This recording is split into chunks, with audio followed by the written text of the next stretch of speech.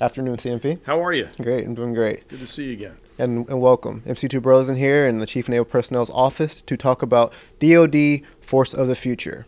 Now, sir, that phrase has been thrown around a lot lately, and sailors are probably asking the question, what does that mean for them, for their careers, and for their families? Yeah, that's a really great question, and I'm happy to talk about it. If sailors would just recall all the things we've been talking about, over the last year about how to attract and retain our great sailors, all you got to do is think about future Force of the Future effort in DoD as a much larger version of that across all the services. So it's part of a bigger effort. It sure is. Yep. Right. Now, many of the ideas are similar to CIP, expanded maternity leave, improved career management, and tools that help govern promotions. Is that correct? It sure is. You got it exactly right. So there are a whole lot of other ideas that are out there underneath the Force of the Future. But we're in draft version 2.0, and we're studying that. The Navy's been participating in the working groups all along. So I feel very comfortable with where we're headed. But we also have a lot of other things going on inside the Navy that are complementary to this effort.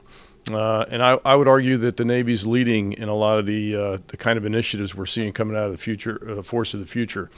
When you think about career intermission program and career flexibility and maternity leave, our secretary is the only service secretary to triple maternity leave across DoD as an example. But we're also looking at expanded CDC hours across the fleet, and we're doing a lot in terms of how we would train sailors differently in the future.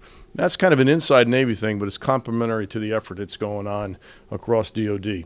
Also think about the PFA program and our attempts to set in motion this notion that we ought to be a better, a healthier force and really have a culture of fitness across the Navy. So all of those things have been developed with great feedback from sailors in the fleet.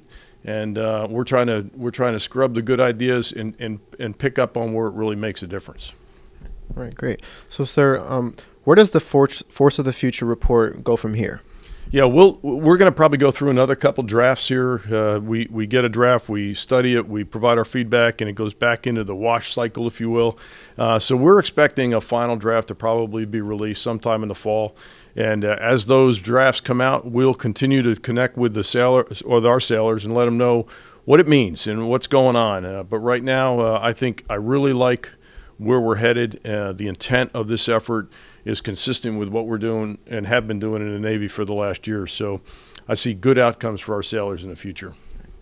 Awesome. Well, thank you, CNP, for answering these questions and being with us today. Great. Thanks, MC2. Thank you. Have a great day. And thank you guys for watching.